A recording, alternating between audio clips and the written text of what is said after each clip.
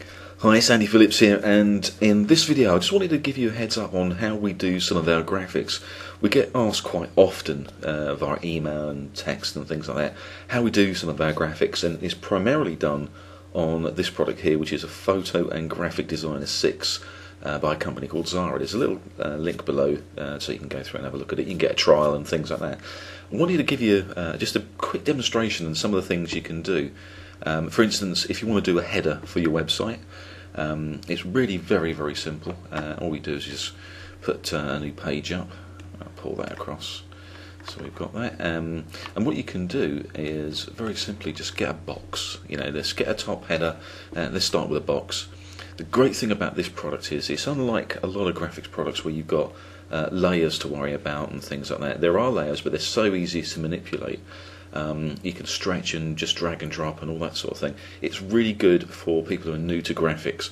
So if you just get a box, stick it up like this, it just goes into the default colour. There's no border on it. You can see that this is where the borders are, but we can literally drag this little pipette once we've got the selector tool on it, so we can move this anywhere on the page we want.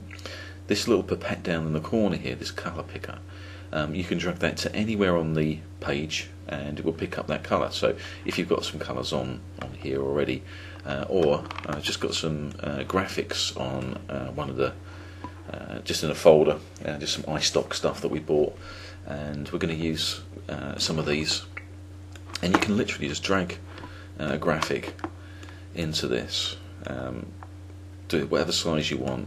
If you take this little lock aspect ratio padlock graphic, if you just click on that and take that off, you can then manipulate it in any way you want, any sort of size you want, any shape you want, which makes it really easy to use. We're going to stick that back on and just take that back to the size it was. There you go. And so that's just doing Control Z, and you can take it back if you've made a mistake on something. Now, just to show you quickly how to knock a graphic up. So we've got this little icon here, and we want to take this colour cog and make this background basically the same colour. All we do is we take a little colour picker and we bring it up to here, and we can pick out whichever colour we want. So I quite like that, but I don't want it solid colour, because what I want to do is I want to fade it, and so this is in the background. So this is what we do quite often, just to knock headers up on websites very quickly. So if we just take this background and we use this tool, which is a transparency tool. Now if I click on that and do that, it will just take that right back to transparent. This is how quick and easy it is. Or I can drag this across here and we've got a gradient. Again, so simple. Now if I just put a border on this for a second, just put a very thin border on, so we know where our parameters are. So we've got that, and I'm going to put this to the back, so this will be at the front, this will be at the back, so we won't be able to see this as a solid white line down here. I'll just go to arrange and put to back. As you can see now, it's got a solid the solid colour over the top of it, but it's faded solid colour. So now we've got something which I think is beginning to look quite good. So just make that size, and next thing we can do is we can actually put something at the back of this. Say we're going to do something for an architect. So I've got some pictures here. I've got actually this iStock photo here, and because we can manipulate it, I'm just going to change this fade. I'm going to pull this back this way a little bit. That's right.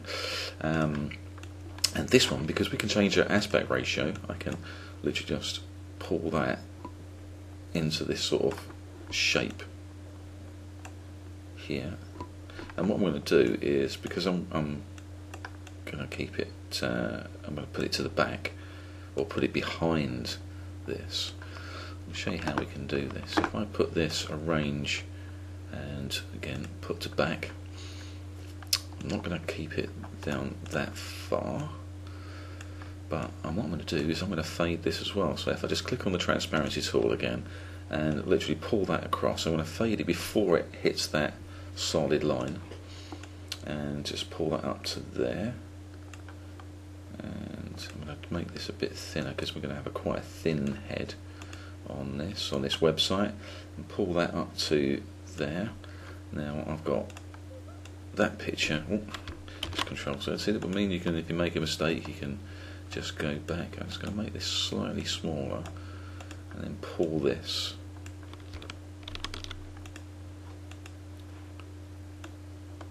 Over that. Now all we've got to do is put some text on here. Now the text you can put on here is really quite cool, because this is the size we're at the moment. If I just put it to 100, that's the actual size of the header.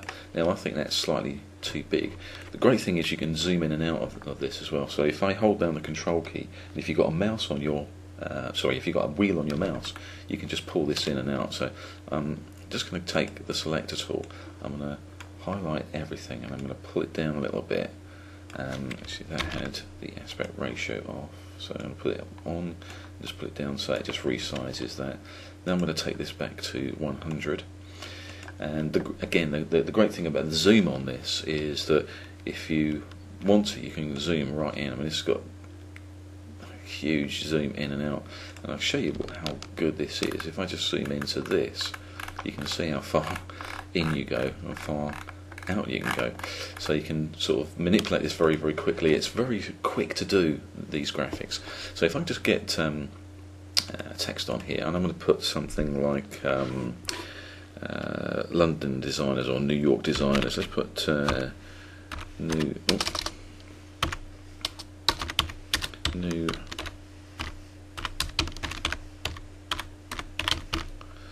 York designer on this. And again, with graphics, normally when you do these sort of things, it's very difficult to manipulate the text in graphics and put them into a way that you want them. So just very quickly, let's put this up here, and you can just change the size of this so quickly.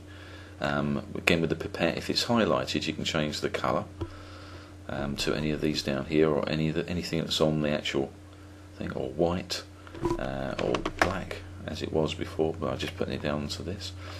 You can change the text type, so the fonts, to anything that you have.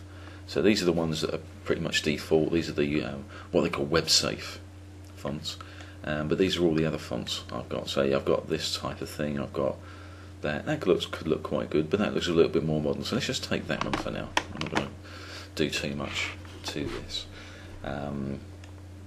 Let's move that to there, and again you can move this in and out so you can get perfect sizes for whatever you want to do. And I'm just going to copy that and put it down here. So that was a Control C, Control V, and it just plonks it straight into the middle of wherever you are. Now I'm going to take this to a white colour. So again, you can just put the pipette onto the page because that's white, or put it onto this little thing because that's white as well. And what I'm going to do is I'm going to just fade from there, so it actually goes from white to black. I'm just going to move that up to there, and you can offset that to create sort of effects and things like that. If you wanted it dead on, you could zoom right into this and get this perfectly matched up. Can you see how easy this all is? But I actually quite like the idea of it's a little bit skewed. It just gives it a good look. And again, you can just do something like if